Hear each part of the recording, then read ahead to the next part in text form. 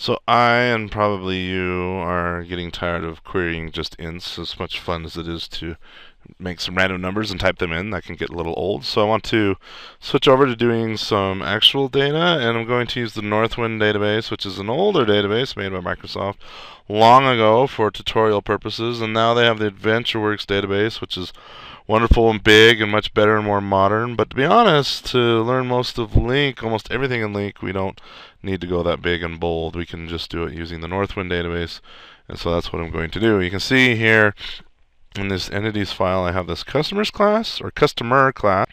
And what I'm doing behind the scenes, I'm using some code that I'm not going to show you quite yet, but I'm basically using the entity framework to pull out customer objects from the Northwind database. I'm going to open SQL Server Management Studio here. If you're not familiar with SQL or databases, I'm going to watch my set of SQL videos to get comfortable with all that. But basically, I can type in here select splat from customers.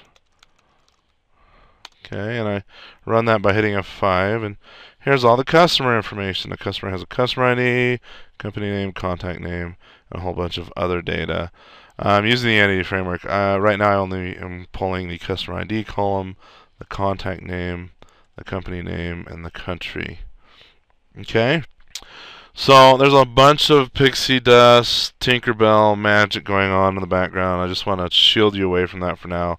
Just know that the entity framework will pull one row or several. It'll pull every row, but it will map every row to an instance of these customer objects. So that's going to make our queries much more interesting, fun, more applicable, more real world. So let me just show you a little bit how I'm going to use this var. Customers, I can just say gets, I think I call it DB. Yep, DB dot. Oh, and of course I didn't make it public. Let me go make it public. Okay, DB dot customers, and let's just iterate over this first of all for each. And customers here is actually, if I hover over this, you can see I made it an IEnumerable of those customer object I just showed you. So I could, instead of saying var, I could say, I could quit being lazy and say IEnumerable customer. And then down here I can say for each customer C in customers. Console write line. Well, let's do a few things here. Console write line C dot contact name. Console write line. What I'm doing there is typing CW and hitting tab, and then tab again, and that brings up the console write line. C dot company name, and let's do another one. C dot country. I guess I could do all four for good measure, but I'm gonna put a blank line in here as well, so you can see the separation. So build this, run it. It takes a little sec to connect to the database, but there you go. You can see I'm pulling the customer information.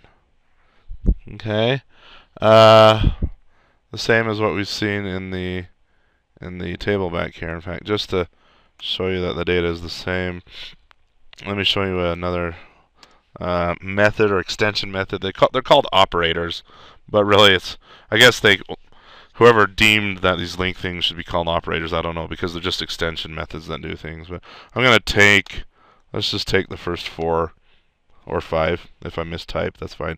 Take the first 5 customers, print out their information here, and there's no real guarantee of order, since I didn't say an order by.